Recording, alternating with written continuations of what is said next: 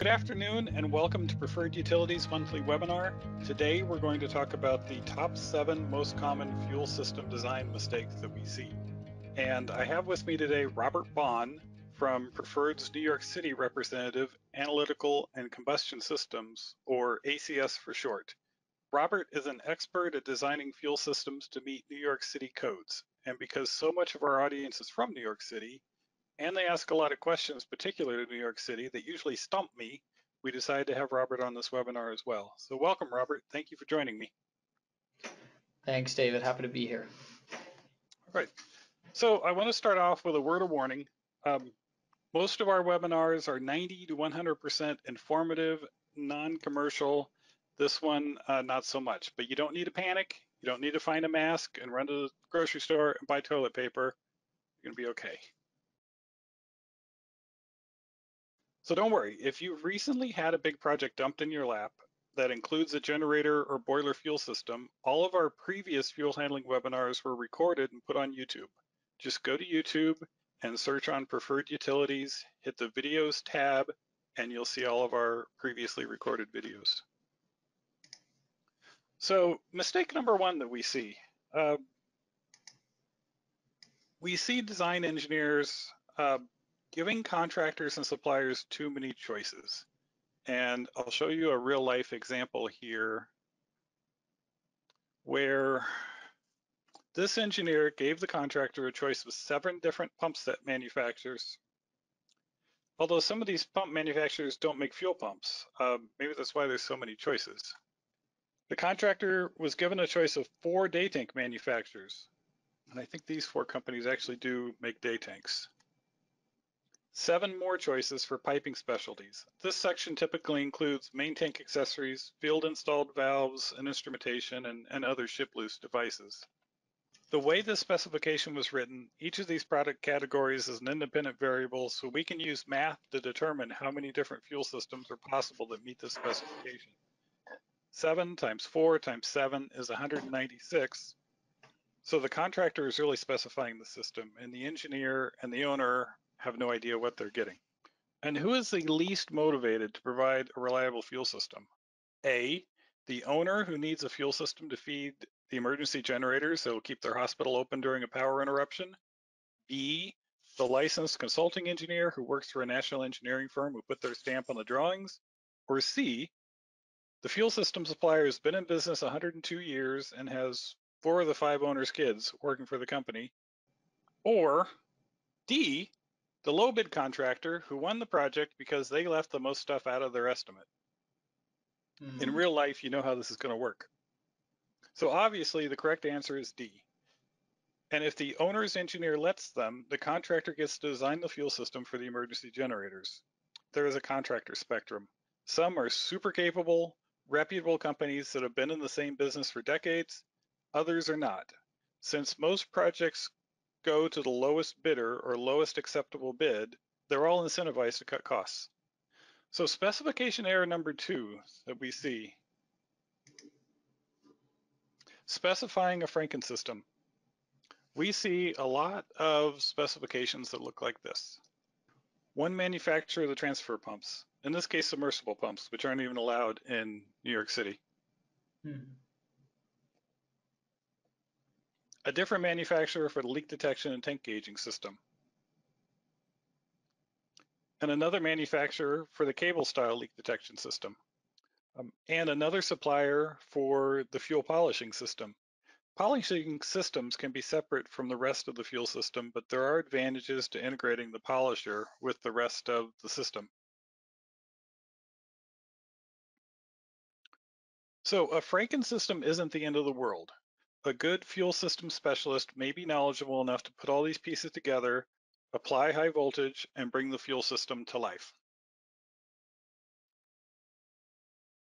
It takes special licenses to install underground tanks and underground containment piping, so fuel systems with underground components are more likely to be installed by a qualified fuel system specialist.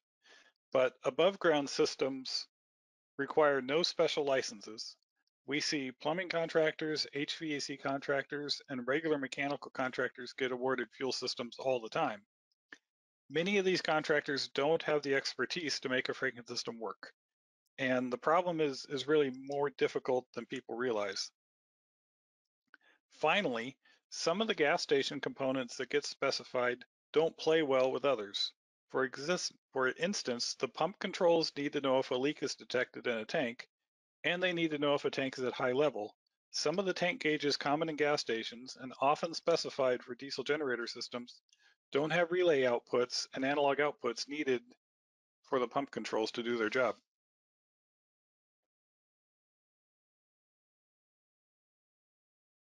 So common specification error number 3, cutting the fuel system into pieces.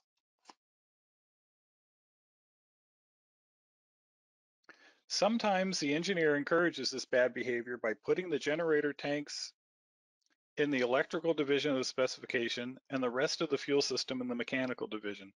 The temptation is strong to do this when the generators are to be supplied with belly tanks, but preferred engineers can show you how to specify belly tanks and make sure the belly tank instrumentation is coordinated with the rest of the fuel system. On other projects, the contractors are given free rein to chop the fuel system into pieces. Sometimes we see where all of the fuel system components in the generator building are the responsibility of one contractor and everything outside the building goes to another contractor. And the problem with this is lack of coordination. And often the contractors aren't technically savvy enough to integrate the two halves of the system together correctly. Fuel systems are not terribly complicated, but their control systems are. The minimum day tank wire count is 8 wires for the PLS4. That's preferred part number for the float switch assembly that does the pump controls. So there's 8 conductors just on the float switch pump controls. When you add in the leak detector, the fill solenoid, and the return pump, there's 8 more conductors. So you're going to see a minimum of 16 conductors going to from each day tank back to the control system. And that's just a fairly stripped down system. If the day tank has a vent line switch, that's 2 more conductors. If there's a second solenoid valve in the flow control manifold, that's 3 more conductors. If there's a fill manifold flow switch, there's 2 more conductors. And if we're keeping track of the day tank oil temperature with a thermistor, there's 3 additional conductors. So a day tank can have as many as 26 conductors. And the signals for each of those conductors has to match what the control system is expecting, or the system isn't going to work properly. And many systems have multiple day tanks. Our record at Preferred is 28 day tanks in a single fuel system. The owner of that facility is top secret, but I'll give you a hint who they are. They are likely listening to this call right now. So if you cut the fuel system in pieces, who's going to put the pieces together again and make them work? The plumbing contractor, the HVAC contractor, an electrical contractor. If one of these contractors hires a dedicated fuel system specialist, you have a pretty good chance. Otherwise, you're going to have a mess on your hands. These are some of the coordination issues preferred engineers have seen. No pumps at all between the main tanks and the day tanks. The fuel system contractor assumed there were supply pumps, pull pumps in the generator enclosures, and there wasn't. We've seen single-phase motor starters supplied for 3-phase pump motors. We've seen pump controls expecting float contacts to break on increasing oil level, but the day tank manufacturer supplied the opposite or a mix of breaking and making contacts on increasing fuel level. We've seen pump controls expecting 4 float switches in the day tank, but the tank is supplied with just 2. We've seen mismatched coil voltages for relays and motor starters. And what we see quite often is day tanks are supplied with a small relay-based control system when the pump controls are expecting to wire directly to the day tank instruments themselves. And in this instance, we usually have to kind of strip away the controls that came on the day tank and get rid of the relay-based controls and go right to the instrumentation like the preferred control system is expecting. So field wiring issues preferred technicians have seen include absolutely everything. There's an expression, with enough monkeys and enough typewriters, you can recreate all the works of Shakespeare. Every morning, I read the service tickets for all the preferred service technicians for the day before, and you would not believe the installation mistakes our technicians find. I share the really interesting ones with the other technicians so they can learn by someone else's examples. And then I get emails back from the technicians with stories to top the one I just sent them. And it's not a contest. If it was, it'd be a really sick contest. So specification error number 4 that we see is not reconciling the specifications with the drawings and the schedules. The drawings and schedules are drawn just for this particular project, and the specifications are often copy-pasted from a previous project or some kind of a standard. But the specifications trump the drawings. So when they don't match, it makes contractors and suppliers' lives very difficult. In federal contracting, contractors and suppliers are responsible for pointing out these discrepancies. Otherwise, we can be held to the more expensive of the two. I'm seeing a new trend where engineers are able to get away with preparing just drawings and schedules and no specification at all. And if they're not going to match, I would prefer that there not be a specification. And I think engineers prefer this too because it's less work when they can get away with it. Preferred can help with this. We have an online tool where you can quickly answer some questions, use some pull down menus, and it'll spit out an entire facility fuel oil specification section you can copy paste into a Word document. It is generic in terms of equipment Preferred doesn't make, like main tanks, but it's 100% preferred for the equipment we do make. Okay, mistake number 5 that we see. And there's been a rash of this lately. I can think of 2 recent projects off the top of my head where the pumps on the schedule were the wrong discharge pressure for the application.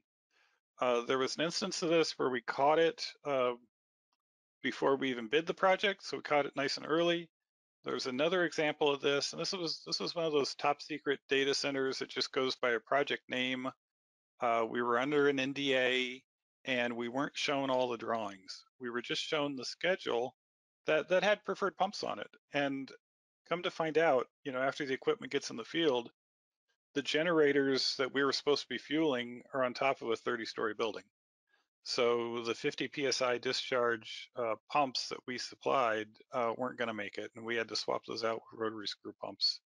And we got a change order, but nobody wants to see this happen. We'd rather design things right the first time. So if the engineer is in a position where they can't share all the drawings because of secrecy or NDA requirements, use our pump and pipe sizing program and make sure that the pumps that you're specifying or the pumps that you're putting on the schedule will have enough flow and enough pressure to meet the demands of the job. And if it is a normal job where there isn't a bunch of secrecy, we'll run this calculation too. We'd be glad to do it. So this is where you can find the preferred fuel system pump and pipe sizing calculator. Or you can just, I think I usually just type in preferred sizing calculator. That's the first hit.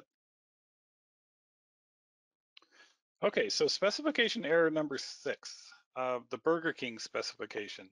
And for those of you under 50 years old, Burger King used to have an ad campaign that featured a song that went, "Have it your way at Burger King." Robert, have you ever heard that? No, Dave, I Okay, can't say I have, but that was pretty good. that's why I explain that, because I've been told that some of my references are not age appropriate. But anyway, the whole idea was if you go to Burger King, you can get a hamburger any way you want it. Whereas if you went to McDonald's, you were stuck with whatever they served. I don't know why. I don't know why you would mess with the Whopper with bacon and cheese. It's perfection in a burger. Well, except for Whataburger. Okay, so we see this type of specification all the time, where the engineer wants to tell us what type of valve to use, what type of strainer. They've got some construction requirements, everything, and sometimes it's very detailed. And, once upon a time, this made sense. But the way things are working now, um, no pump manufacturer is going to change all their bill of materials for this specification. And we put a lot of thought into the components that we use in our fuel systems. And we ship 20 to 30 pump sets per month. And I mentioned that I read the service tickets for all of our technicians at Preferred and ACS every day. And, I'm constantly looking for patterns. Is there a device that they're always working on? There is one device that I think is problematic. And now every time I read about a technician working on it, I copy paste their report and send it to our engineering manager because I'd like them to start looking at an alternate. But the gist of this is we don't use the components we use on accident. We use them because they work and because they're relatively trouble-free. And I feel like the Preferred people have a lot of ownership of our projects because really we're responsible for them, starting up correctly, and we're responsible for them really through the warranty period. So we're really not motivated to just use the cheapest stuff we can because when we ship something, we just forget all about it. It's our project at least through the warranty period, if not, really forever. So, and then another reason why this doesn't work in this day and age is with the current supply chain issues, it's a full-time job for our engineers and our purchasing people just to keep the parts that we need to build our standard fuel systems in stock. If we were to, have to use a certain ball valve and a certain strainer on a job, that's just more components we have to track down, and who knows if, what the lead times are on these components anymore. Um, it's shocking how long the lead times are on components these days that used to be 1 to 2 weeks, if not somebody had them in stock. There is a big exception to this though, and that's plants that require ASME 31.1 or 31.3. That's ANSI 31.1 is the power piping code that you see in power plants, and 31.3 is sort of the chemical plant equivalent of that. And they can't have low melting point materials, and they can't have any bronze or copper.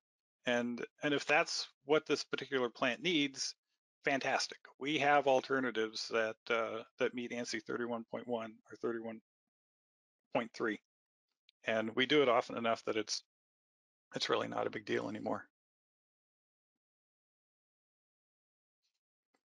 Okay, design mistake number 7 that we see pretty often, and that's putting a big up and over in the suction piping. It's not super common, that's why we put it at the end, but if this doesn't get caught on paper and makes it all the way out to the field, it can be a very expensive fix. That's why I wanted to include it.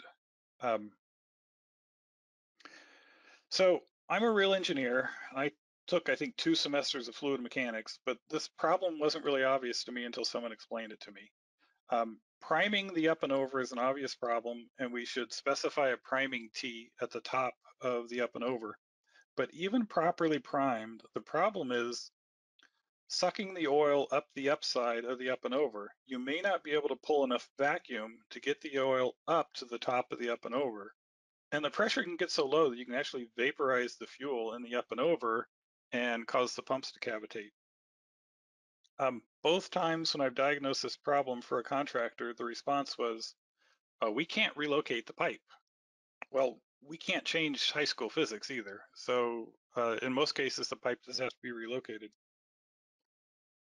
So the alternative to this, and this is why this presentation is way more commercial than most of our presentations, is the alternative is specify the entire system preferred. We are more of a full service contractor, and we're going to make sure the entire fuel system is coordinated to meet the needs of the generators or the boilers that we're supplying. And we'll even review your generator submittals. I did this today for a customer. I reviewed their genset submittal to see what was included with their belly tanks. And we'll review your main tank submittal to make sure that all the stuff that Preferred puts on the main tank or the belly tank and everything in between is coordinated to work for the equipment. And you'll get a job specific sequence so that you can review and make sure that the fuel system is going to do what you want it to do. And you'll get a job specific wiring schematic for each of the controllers so that you can see how things are wired. And this makes things easier on the contractor too. A lot of wiring schematics now and a lot of like car manuals have a lot of equipment that's optional. So you're looking at a schematic and then you're wondering, well, do I really have this equipment or not? And sometimes there'll be lots of different options on the wiring schematic. Our wiring schematics are job specific. So if you see a device on the wiring schematic, that's the device that was shipped and that's the device that's on the bill of materials as well. And we have some very, very experienced engineers working in our fuel system group. The manager of that group, Dennis, has been with the company 30 years. Actually, Sal just retired last Friday after 40 years. Charlotte does a little bit of everything in the fuel system group. She's been with the company 33 years. Marlon's been doing fuel systems for 15 years. We have two Jeffs in our fuel system group. One's been in the industry 17 years, another's been with us 3 years. And then one of our programmers has been with the company 15 years. Another programmer has been with us 6 years. And then our ranking fuel system technician, Don, has been with the company 23 years. And as of a couple of weeks ago, Don is now our service manager. So there isn't anything that these people haven't seen before. And Dave, I just wanted to jump in there and also say, as like you were saying, as far as having us help assist engineers specify, at the end of the day, who's the one starting it up? It's going to be our technicians. So, we, hope to have a stake in the long-term project too. So it's not just, we would specify something and walk away. Our intent is to be there for the long term and then develop the relationship with the customer and provide maintenance and assistance for them, ongoing. So we're in it for the long haul.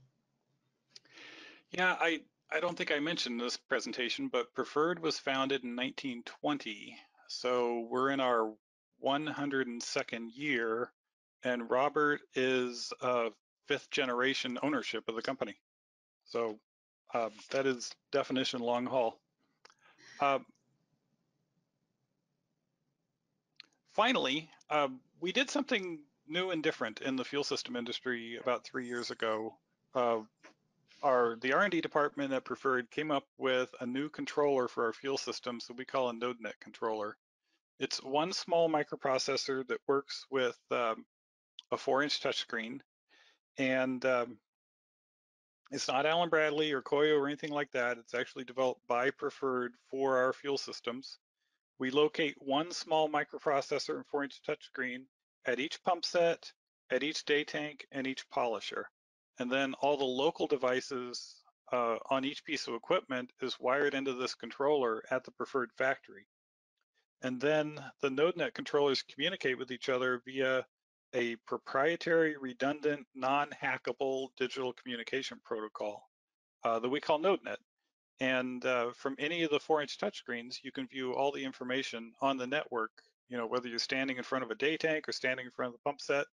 And it's wonderful, especially out, I'm in Dallas. Some of our fuel systems are spread out across entire campuses. And as long as you can see one of the touchscreens, you can see everything that's going on in the fuel system. The wiring of NodeNet is 2 3-conductor Belden cables. And it's 2 channels. So channel 1 is 112, 113, and 111, 112, and 113. And channel 2 is 115, 116, and 117. Both channels run continuously, and if one channel loses communication, the system alarms, but it keeps going and it keeps running on the other channel, and your system isn't down. And if you use this Belden cable that we specify, the Belden cable is black, white, red.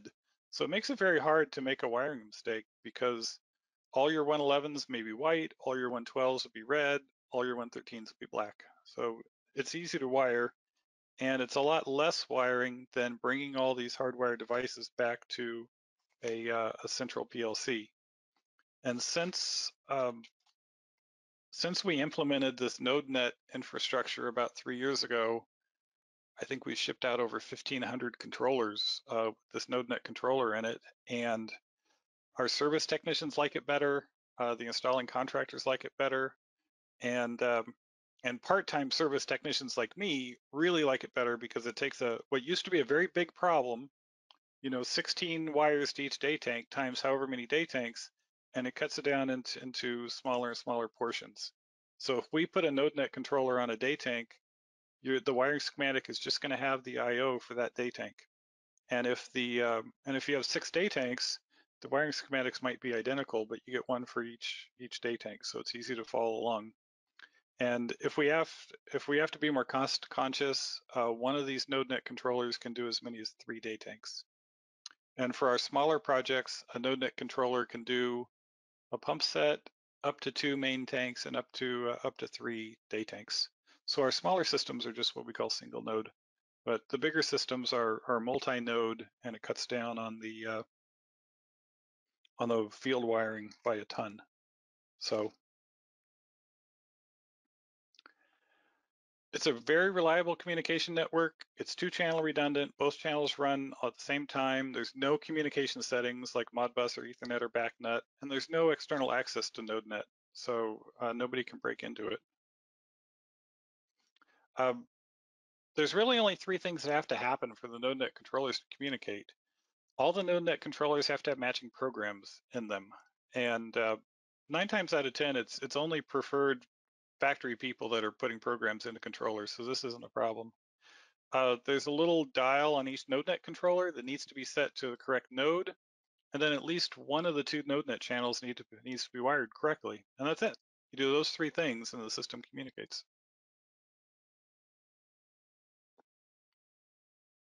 Finally, the NodeNet controllers can be swapped out really quickly. No matter how many NodeNet controllers you have on site, if you have a big fuel system, one spare can back up all of your NodeNet controllers, because what you'll do is you'll take out the old, if you let the smoke out of a NodeNet controller, it wires by quick disconnects, so it's easy to pull the old wiring off, you put the new controller in, and then when you power it up again, you put in an SD card with the program loaded onto it. And then the NodeNet controller knows when there's an SD card loaded in its slot that it uploads that program before it reboots. So you can drop a program into a NodeNet controller using your laptop and a USB A to B cable, or you can use the SD card. And what I do with my customers here in Dallas is I'll back up their programs to an SD card and then stick it in a little Ziploc bag and then tape that Ziploc bag to the inside door of the enclosure. And that way, if any of their NodeNet controllers dies for whatever reason, you can replace it with a spare and then load the program up from the SD card. And the only reason I can recall that we've had NodeNet controllers die was somebody applied the wrong voltage to them. So they've been pretty reliable other than that. Okay, so some common objections to specifying preferred. We can't sole source in our specifications. Well, yes, you can. We see it all the time. And as consulting engineers, you have a responsibility to the owner to provide a high quality system that's going to work. Sole sourcing is not fair to the other suppliers. No, it's not fair. Our specifications have to be open. You can write an open specification, but just put in this phrase right here. Fuel system control shall include redundant 2-channel digital communication innate to the distributed fuel system controllers, and that specifies preferred. So we're going to start our questions and answers now with Robert, and the most common question we get is, can I get a copy of the presentation? And yes, you can. Just email me or Robert and we will send you a copy of the PowerPoint we used today.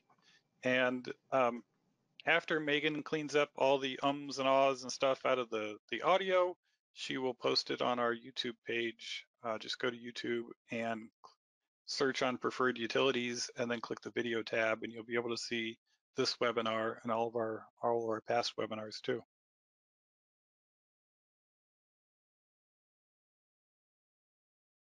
Okay, everybody, thanks for hanging around to the end. If you didn't notice, we pre-record most of the webinar and then we do a live questions and answers afterwards. And I had Robert Bond on when we did the webinar recording, and I found out that Robert is really shy and he just he didn't speak up all that much.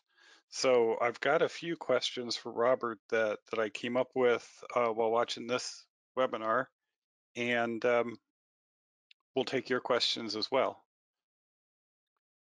I actually show you logged into the meeting twice, and both of your things are muted. Hey, can you hear me now?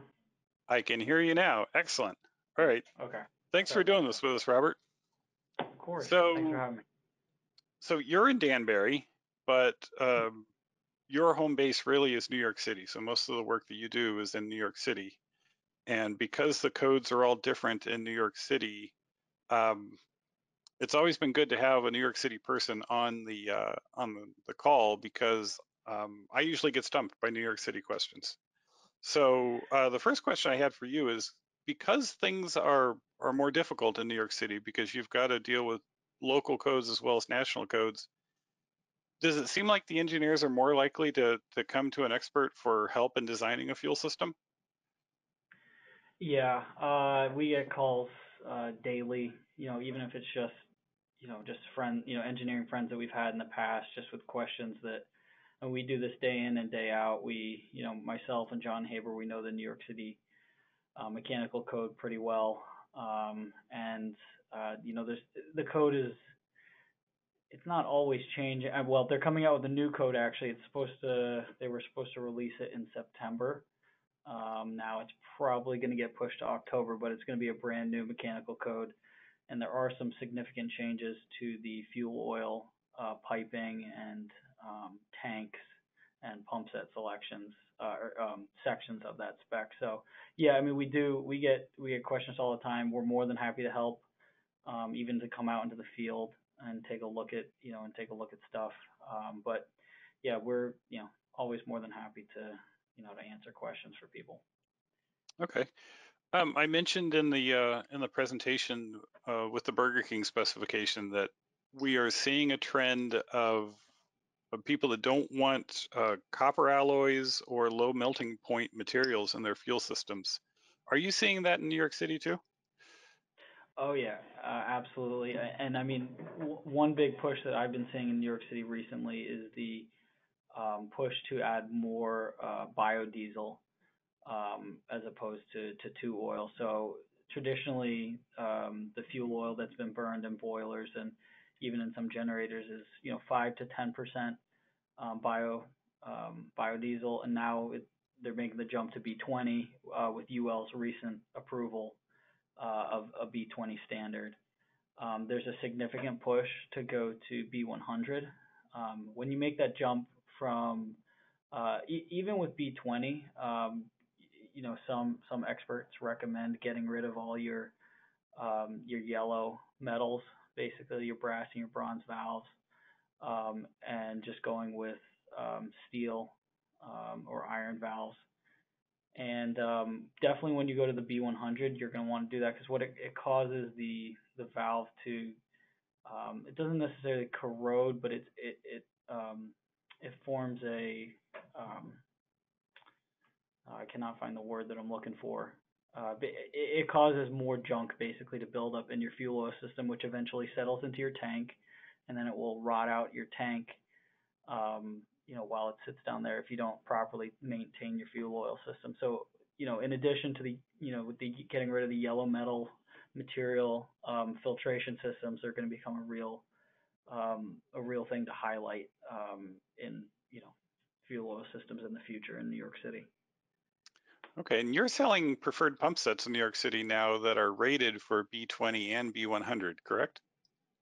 Yeah, it's Preferred is did a good bit of research for us, and based on some papers that that have been published by the U.S. Department of Energy, specifically on biofuels. Preferred was able to come up with a pump set that is rated, and we're B100 ready basically, even though UL is still a number of steps behind us as far as approving and getting a listing for that fuel. They only have up to B20 currently, but we are prepared and selling a pump set that is B100 ready. And we're anticipating different viscosity changes and how we're going to account for those. And this is one of the beauties of preferred utilities is when you have 100-year-old history, that goes way back to when two oil wasn't even a thought, and all the different fuels that Preferred has pumped and burned over the years with our burners. We have an incredible amount of knowledge, and it's we're happy to work with a a manufacturer like Preferred as the rep in New York City. Okay, I was going to ask you about the burners next. So UL is up to UL recently revised 20 UL 20 standard 2096 to include B20 for burners, and Mm-hmm. Preferred got their burners UL listed up to B20 against this standard, correct? Yes, yeah, that's correct. We've had a number of inquiries regarding that. And another cool thing that we've been doing, if anyone out there has an old, legacy burner, what we're doing at a specific New York City school is we're taking an old preferred rotary cup that was built in 1956 in excellent condition. This thing had burned 4 oil back in the day, then 2 oil nowadays, and then they're converting it to B20 with the goal of B100 in the future. But because it's an old burner and UL won't give a UL listing for that burner directly, what we've gotten UL to do is we're doing a field UL listing. We bring UL out in the field. We go through their system. We address all their comments, and at the end of the day, we're going to get a stamp for that site where it's the whole site is basically UL listed, the fuel oil system and the burner boiler system.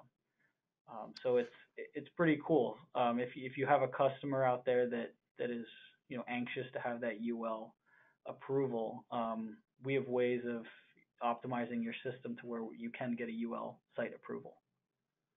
And UL is working on expanding, I think 2096 to B100 as well. Did I hear that correct? Yeah, I've heard that they're working on that. They have obviously they're only at B20. To jump to B100 would be a stretch in my imagination. I think they would work their way up, but it's definitely something that I know very large agencies in New York City are interested in.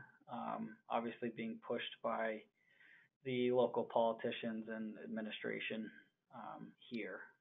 It So actually seems like New York is, it's usually California that drives this sort of thing, but it seems like it's New York that's driving biodiesel this time. yeah, I think the reason for that is there's such a fuel oil base here in the Northeast, and especially in New York City, where people are used to having fuel oil. There are places that I go to in Brooklyn that have never had natural gas. They're never going to get a natural gas main, into Brooklyn. The infrastructure is just not there, and they've burnt 6 oil for up until 2020 when it turned illegal. They switched to 4 oil, and 2030, if 4 oil is going to be illegal, they'll go to 2 oil, and then from there, it's going to be biodiesel all the way. Just because they're never gonna get gas, and this is what they have to do. Yeah, So I'm that I'm might be really the not reason. I'm not real concerned about burning B100 because we burned a lot of similar fuels in the past, and actually For 2.5 years now, Preferred has burned something called biodiesel residual oil in our two shop burners. And Hmm. biodiesel residual oil is basically all the stuff they take out of biodiesel so that biodiesel can meet its ASTM spec. So it's a heavy fuel, it needs to be heated, and the viscosity changes from delivery to delivery.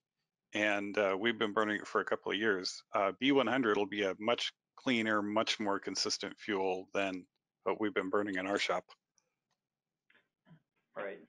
Right.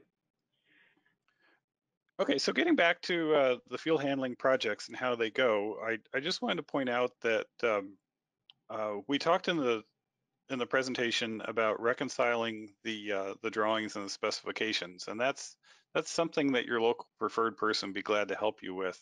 Um, it seems like I've worked on a few projects lately where, the engineers spend a lot of time doing the drawings and the schedules, and we're hoping to not have to do a specification at all, and then at the last minute had to do a specification, and just a lot of times that's a big copy paste. But that's what preferred people are here for, is to help with that specification and making it match the drawings, and it's easier on everyone. Robert, do you ever see projects in New York City that just have drawings and schedules, no specs? I haven't personally seen it. It is pretty rare to only see drawings. Sometimes the contractor will only send the drawing, not thinking that, they never look at the specs, so they assume we don't have to, but obviously we do.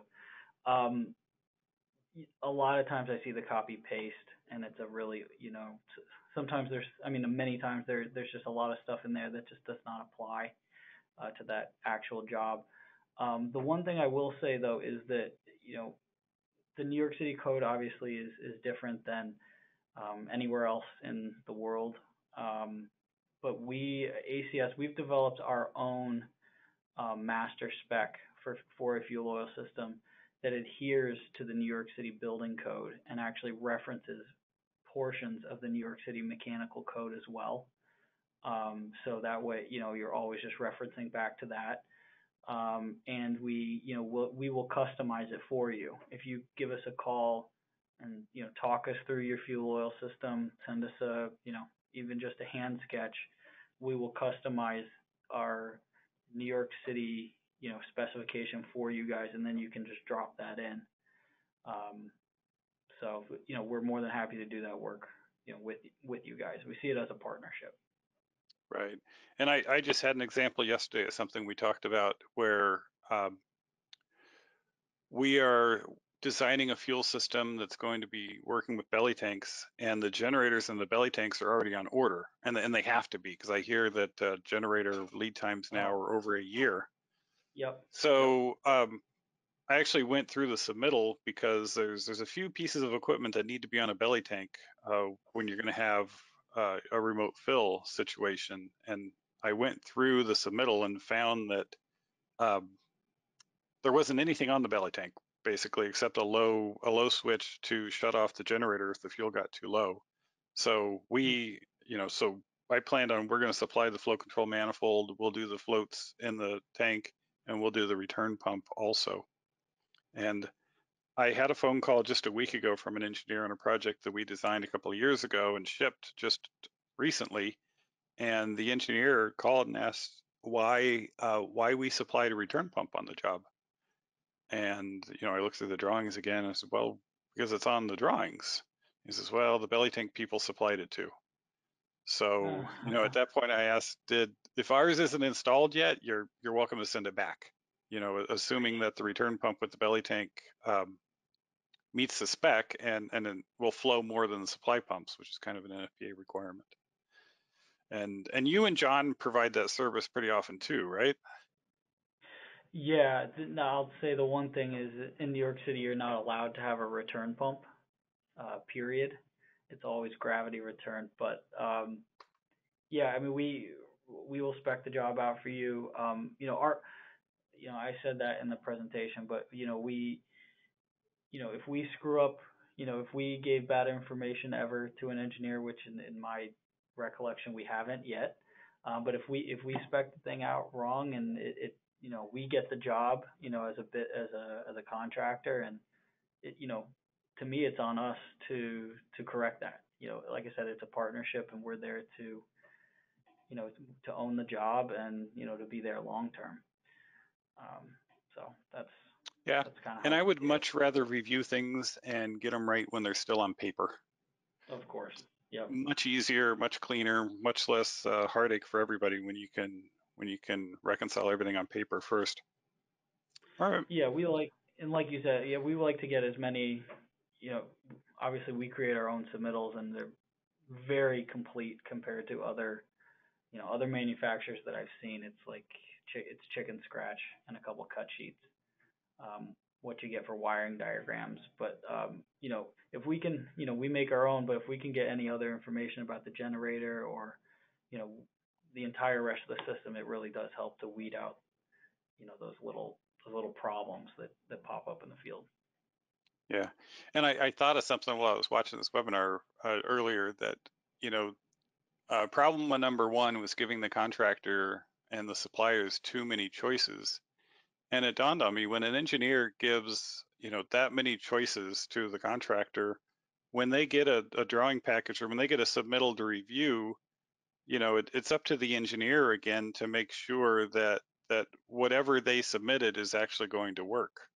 Whereas if you specify one thing and then you see a submittal that has that one thing on it, you still got to do your due diligence to make sure it's going to work, but there's just a lot less investigation that has to go on. Yeah, I mean, we see that we have, in this fuel oil world in New York City, you wouldn't believe the amount of, little pump shops that pop up, and try to compete on a big data center or something like that. And it's, if the engineer allows that in the specification, and if you're not specific enough and stringent enough on your requirements, you wouldn't believe, the people that will pop up and bid a job that is just way over their head, and it creates a monster of a project. And often they're low bid too, so it Of makes it course, tough on it's everybody. Yeah. always. Well, and the contractor's happy. He's happy to get a good number. Um, you know, but yeah, you gotta watch out for that stuff. Megan, did you get any questions on the chat? Yes, I do. I have a couple here. One is, are flow meters required in systems serving the generator? They are not required in most of the country. Robert, what about New York City? They are not required. Okay. Yeah, we almost never put flow meters on genset projects. They're a little more common on boiler projects, but on a boiler project, if there is going to be an oil flow meter, it's usually within the scope of the burner manufacturer. The only exception I can think of to that is the VA hospital projects, where they want a oil flow supply and an oil flow return meter on the header upstream of all the burners so that they can keep track of total consumption in the plant. But man, I don't think I've ever seen a fuel oil meter on a genset job. No. Okay, and then the next one we have is, do previous specifications need to be updated on NodeNet? We made the change to NodeNet about 3 years ago. So anything more than 3 years old is going to have our older processor, the PWC processor, or sometimes we called that the D5 tank gauge.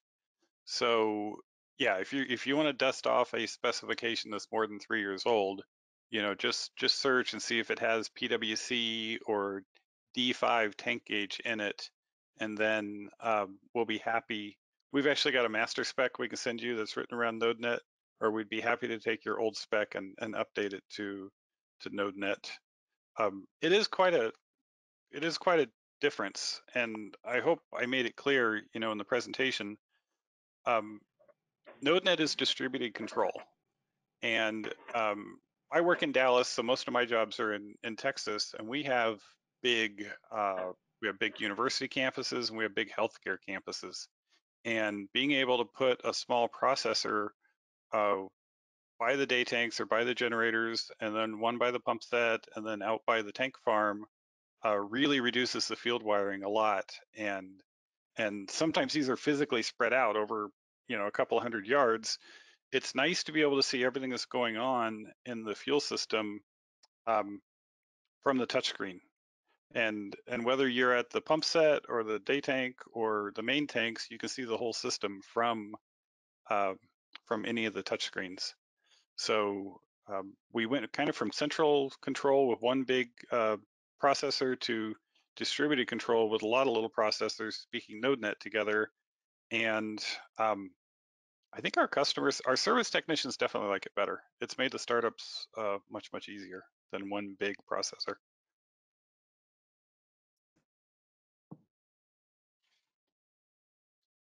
Okay, so I think that's all that's in the chat box for questions. Okay. On my I'd just like to conclude with a little bit about supply chain issues, and we are seeing them like everybody is. And I read today that the railroad strike may have been averted, but I'm also reading that manufacturing plants in Europe are shutting down because they don't have any natural gas, and China is still locking down cities because of COVID. So I don't think the supply chain issues are going to get better soon on their own. And it's become a pretty big job for our engineers and our purchasing people just to keep up with demand here. But on the fuel oil side, I'd say that our lead times have increased maybe a week or two in response to supply chain issues. So, the longest lead time I'm putting on proposals these days for fuel systems is like 12 to 14 weeks. And the small ones, like a pump set and a back pressure regulating valve, those are still 6 to 8 weeks most of the time. But it's always good to check, before you place an order with us, check to make sure that our lead times are still the same. But we are definitely shorter than the main tanks and the gen sets at this point. Robert, anything else to add before we sign off? No, I think I'm all set. Thanks again for having me on.